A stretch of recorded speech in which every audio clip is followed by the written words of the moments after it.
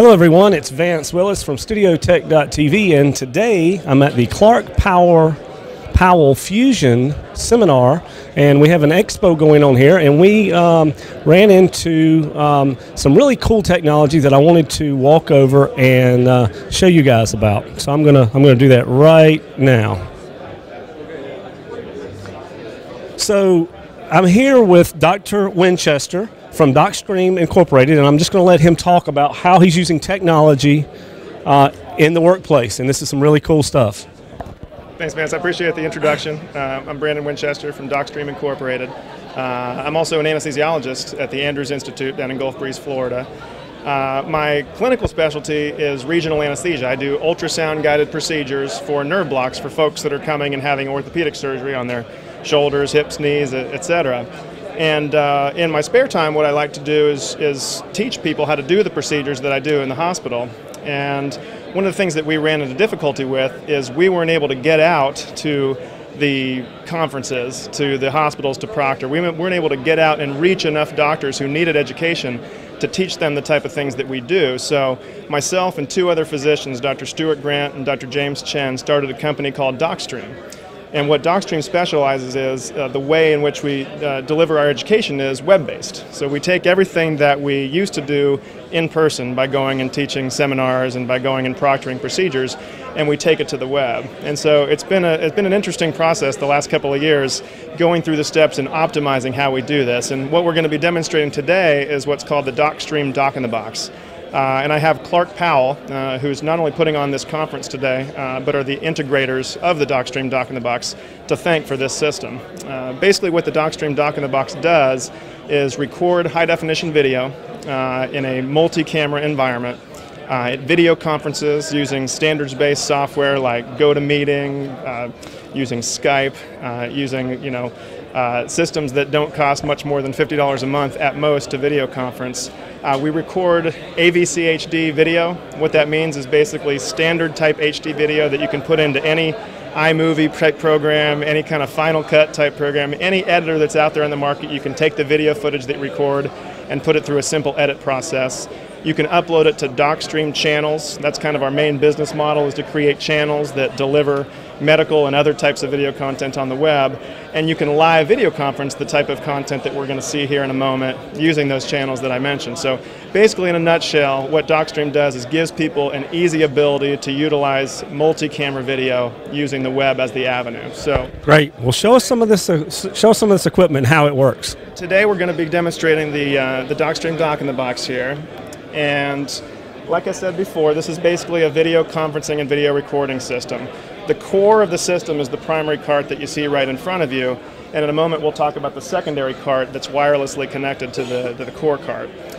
The components of the system that are of importance are a video switcher and a scaler. What that allows us to do is, unlike a simple Skype video conference where you have one webcam built into your computer, we have 4 video inputs. We have video input 1, you can see up here is just a Vadio HD pan tilt zoom camera. Just behind me we have video input 2. This is another Vadio HD pan tilt zoom camera that comes in wirelessly to the primary cart. We have video input 3, and this is again going back to my specialty. This is an ultrasound from Sonocyte. It's called a Sonocyte S-Nerve. That's our input 3, and that goes into the scaler switcher. Input 4 is just a simple CPU. This is a Windows-based operating system CPU, and we have the digital input from that CPU going out with a DVI cable. And that's our switcher. We have those 4 inputs. Now, is that going into the TriCaster?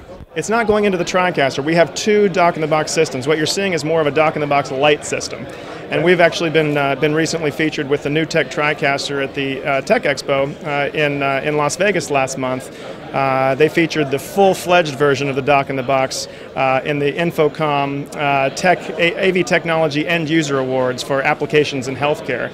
And their new tech's actually right next door to us, the booth right next door to us, and using their TriCaster, we've implemented that system into a little bit of a larger endoscopy cart-based system that allows us to do more studio-type shoots, stand in front of the green screen and do real high-end video conferencing and video recording of studio-quality content. When we want to get down and dirty, when we want to get from bed space to bed space to bed space in a little bit more of a condensed environment, we've built this dock-in-the-box light that has a little bit of a smaller form factor, a little bit of a smaller footprint that allows us to do that. So what are the what's the device that's driving the 4 inputs that you just talked about? The device is called a TV1 switcher. Okay.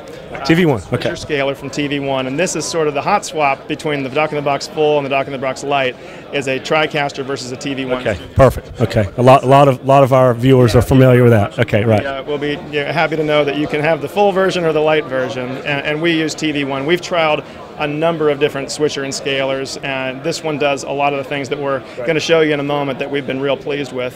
The first thing that it does is basically switch, like any switcher does. It switches from input to input. The nice slick way to do this is where the sexiness factor comes in of the dock-in-the-box, is to do it with an iPad app. And you see the Crestron booth just around the corner there. This is a Crestron control app that's custom branded for DOCSTREAM.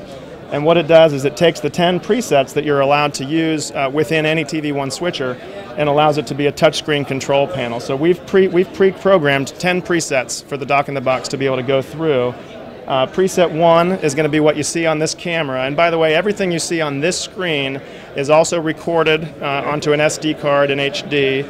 It's also the webcam source into a webcam input in GoToMeeting or Skype or any number of software-based video applications. So this would be program out, essentially. This would be program out equivalent. Whatever the switcher is, whatever the device is, this is the equivalent of program out. Right. So video input 1 is kind of what we do in the medical sector when we're recording procedures. This is kind of our big picture shot. This shows how the patient is positioned. This shows how I'm positioned, how I'm holding my ultrasound probe in my hand. So the person who's watching, who wants to be able to learn how to do the procedures I'm doing, can see exactly what the big picture looks like. The closer picture shot, and by the way, this camera control can be done with this iPad app as well. These Vadio cameras are RS-232 controlled. Right. We have a little Crestron server in the dock-in-the-box that allows us to have full camera control. And by full control, I mean pan left, right, up, down, zoom in, zoom out. We can do it fast with this little touch app here. You can see that going fast up and down. Really nice. Or we can do it slow. If we want to do a little bit more of a studio effect, we can pan slowly left and right, zoom in and zoom out. So that's all done with the Crestron control application built into our little app. Input 2 is the secondary camera. So what we found actually is that when we're recording procedures, that if you get just the big picture shot, the practitioner, the physician, or the nurse who's watching on the other end doesn't get an idea for exactly where the hand positions are for the person who's doing the procedure. So when people are doing nerve blocks and they want to learn how to do a nerve block, they want to see exactly where my needle is, and they want to see exactly where the probe is. And so by getting that close-up shot, like you do coming from this camera over here, you can satisfy that close-up shot need for any recording of a procedure. So great idea. Big picture shot, close-up shot, but you're still missing a very key component when it comes to ultrasound-guided procedures or any type of procedure, whether it's endoscopy or whether it's an MRI or whether it's anything else, and that is the actual imaging itself. So in order to get this S-nerve from sonocyte into the dock-in-the-box switcher, we take a DVI output of the S-nerve, it goes into the TV1 switcher, which scales it to 720p resolution and becomes our input 3. So now on input 3, you have this sonocyte input. So if I'm making a recording of an ultrasound, they're going to see the highest resolution possible of this ultrasound image. So a doctor who's kind of an imaging aficionado will watch that and say, okay, that's high resolution, that's a good quality image. And we're pretty picky about the videos that we watch. You know, you'll see a lot of videos of procedures on YouTube, for example, that are low resolution. So the dock-in-the-box allows us to maintain that high definition resolution. So that's our input 3. Our input 4 is simply our computer screen. That's what we'll show you in a moment. That allows us to do the video conferencing with GoToMeeting and Skype.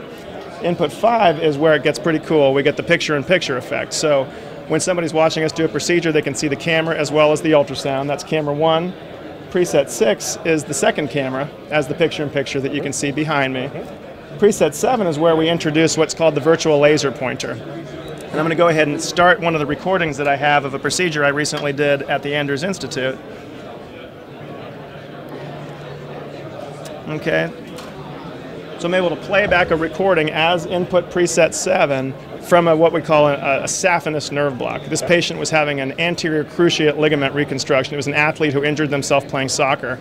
I'm able to do a nerve block right at the mid-thigh that a lot of physicians in the country don't know how to do. So I make this video to show them exactly how to do that nerve block. And then when I'm using what I call the virtual laser pointer, I can take this input on this screen, I can zoom in on the area that I call virtual laser pointer, and I can use the Weatherman chroma key effect to remove the black. So all that's left is the laser pointer. So now I can record and point at things on the screen. I can point at their right big toe, I can point at their knee, I can point at this image, this is the sartorius muscle on the ultrasound image, and so on and so forth. So in real time, while people are watching in real time or watching later on DOCSTREAM channels or on YouTube, I can annotate the whole thing without having to do really any post-edits at all. In my line of work, instead of making one video that's CNN quality, I want to make 40 videos that are good quality, that are high definition quality, but don't take hours and hours of work. So that virtual laser pointer allows me to do that. Input 8 is in real time now, again using the laser pointer, but with our real-time 3 inputs. So I can point at your nose, at your right eye, your left eye, and so forth. Very neat, very neat.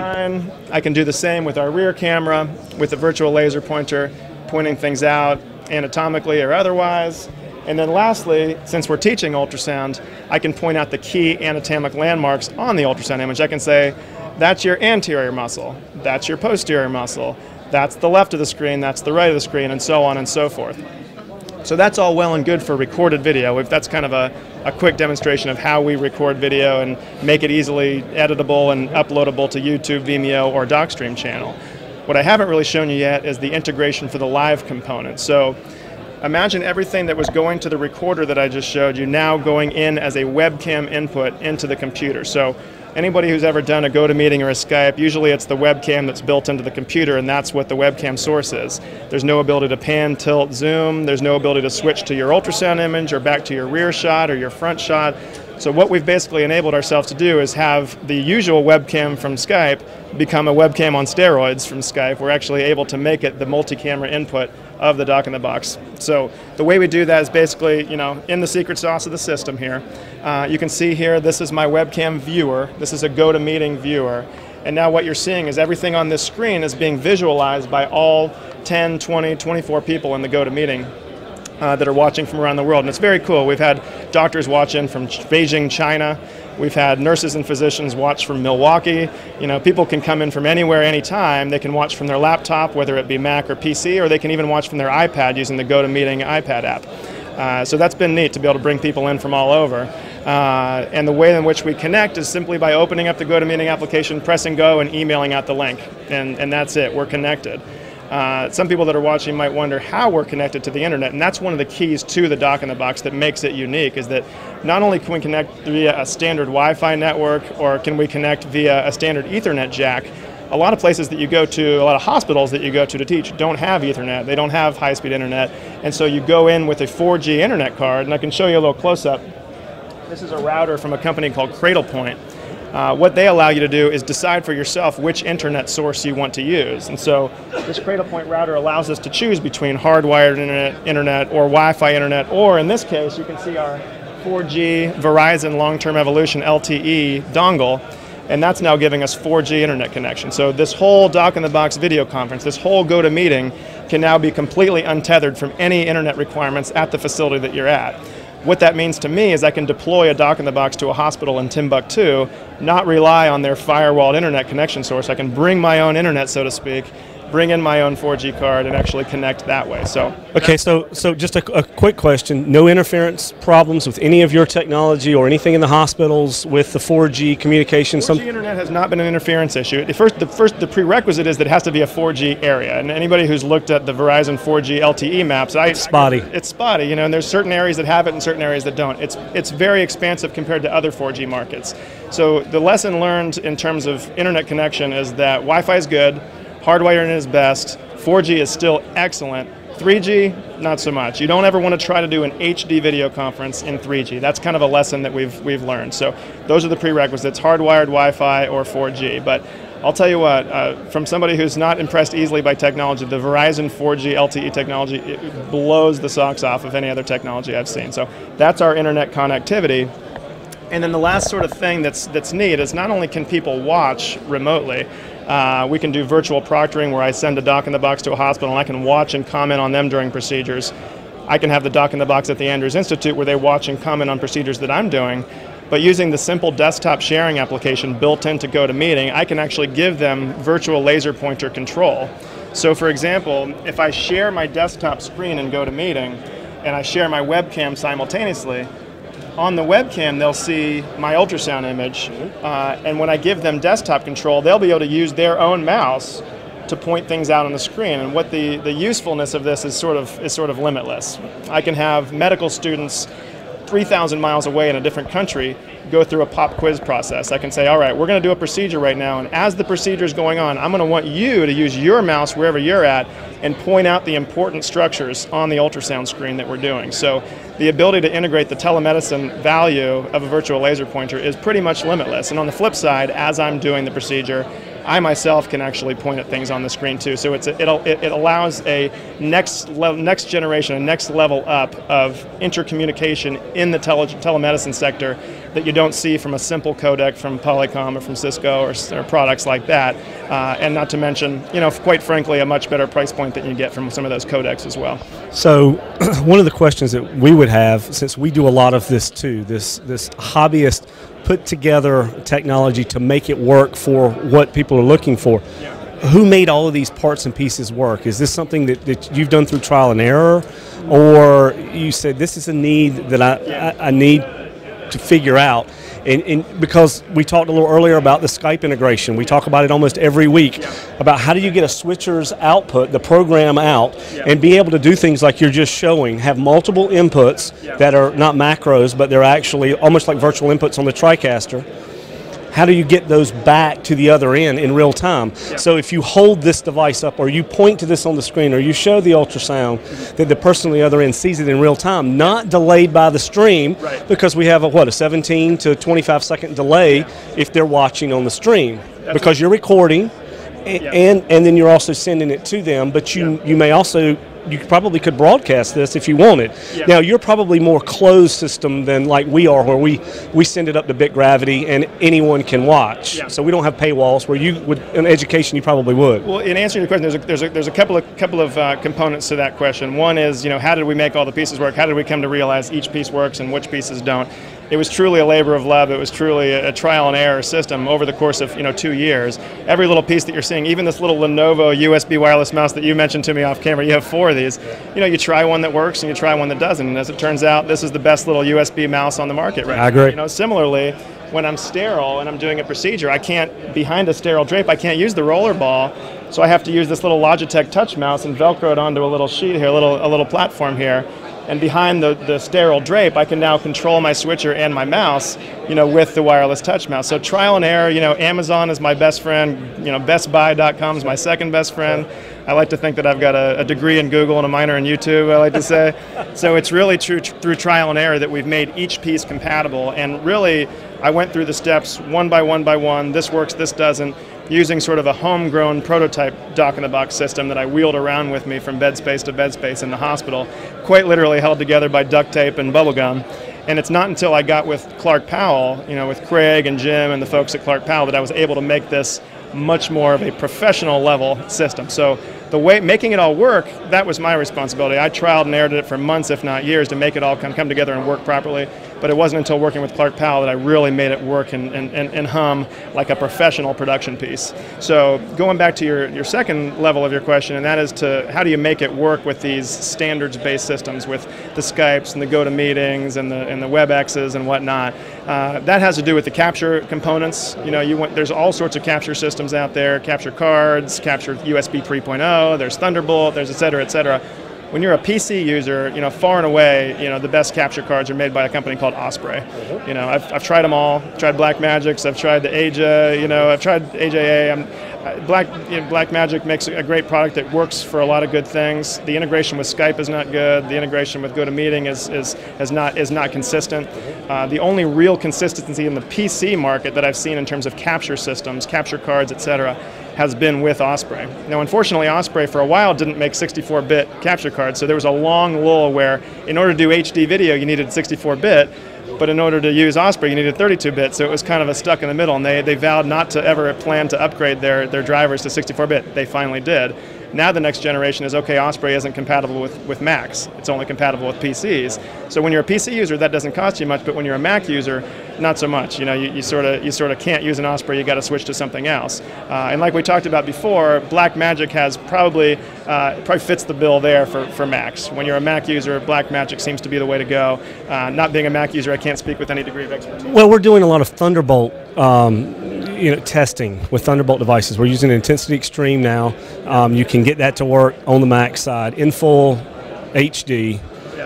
We've not tried to go to meeting, that kind of stuff, which I'd love to do. But the Thunderbolt interface, since you can do bidirectional high-definition video, is going to be really, really nice. It's going to be absolutely. So a Mac Mini, being very small, which is very important to you because these need to be compact. We're looking at an iPad. We're looking at a very compact, system here that rolls around. Very high-end, very nice system, which, like you said, needs to be sterile, that kind of stuff. The Mac Mini with Thunderbolt it may be something in the future you want to look at. Absolutely. Thunderbolt is probably one of the most I talked earlier about being blown away by Verizon 4G long-term evolution technology. That blew me away in the internet connectivity area, in the area of just absolute incredible speed bandwidth going in and out of a computer. Thunderbolt is like nothing else I've ever seen. The problem currently is that Thunderbolt is Mac and Mac only. However, I've been reading about the preliminary testing using products like Magma's ExpressBox and the new Espresso that takes 3 capture 3T. It was just shipped yesterday. Yeah, $1,000. Yeah. So there's a Magma 3T Espresso that has 3 capture cards that can be used with Thunderbolt, presumably for most applications for Macs, because Thunderbolt only works with a Mac. However, some of the preliminary reports from the forums are that using the Thunderbolt and a PC capture card, using Boot Camp on the Mac to fire it up as a PC, may actually allow those capture cards or those PCI Express cards to work when it's fired up in PC mode. So there may be a point in the near future where an Osprey type product or a capture card only working with a PC actually works with a Mac when fired up as a PC using Boot Camp and the Thunderbolt technology. But until that day comes, I'm sort of tethered in the PC world. And well, there are PC motherboards that are just now shipping with Thunderbolt, so you may want to try it. You may check. Sure. You may check that. Yeah. Absolutely. But this is great. So it's recording. You use this primarily for education. Yeah. Primarily for education. That's for education. Okay. And like we talked about, all the videos that I make, they're available on BLOCKJOCKS.com. BLOCKJOCKS.com. That's the educational website. It's open access website. We have some self-promoting banner ads for some of the courses that we take. So doctors and nurses will visit the site. We promote the courses that we have in our little banner ads on the right, but we don't really have a real large monetization strategy. The real goal for us is to make as much high-quality content as we could, distribute it in as many avenues as we can, including DocStream, Vimeo, and YouTube, and get it out to as many viewers as we can. And we've been pleased with that plan so far. But as far as business-mindedness, we're much more about the education than we are about the business-mindedness. I think it's great. I think that the mating of technology and what's coming down the pipe in the medical profession with DNA and with everything that's about to explode on technology is amazing. I'm intrigued by it. I don't understand it all, but I'm really intrigued by being able to program DNA and everything that's going on in that field. So I think it's really cool. I think it's really cool. I think in medicine and with telemedicine and frankly any application, but of course my focus is medicine. If you have multiple video sources and you have an educational need, you have people out there around the world that need to learn what you have to offer, that the DOCSTREAM Doc-in-the-Box is as sophisticated of a system and as portable of a system that's out there. So we're real proud of it, and we're real pleased at what great work ClarkPowell has done for us with it. So do you miss Duke in Durham? I miss Duke in Durham, but I think anyone who's seen, I live in a place called Portofino. It's a beachfront community in Pensacola Beach. I work at an ambulatory surgery center taking care of athletes each and every day. I take no call and I work no weekends. So although I miss my friends and I miss Duke and Durham, I think most would agree that I've stumbled upon Florida. a job down there. Florida weather's got to be great. Florida weather's great, and you got to love the Andrews Institute. I work at a wonderful institution, so not too much nostalgia for the past. I'm real pleased about the current and the future. Well, excellent. Well, Dr. Winchester, thank you so much. Very nice to meet you. Thanks. And I hope that we get to talk soon. May get you on Studio Tech sometime to talk about this technology. Why don't we have a plan to get a Studio Tech to DocStream connection during one of the procedures or webcasts today? Let's do it. I'd love it. Thank you. All right.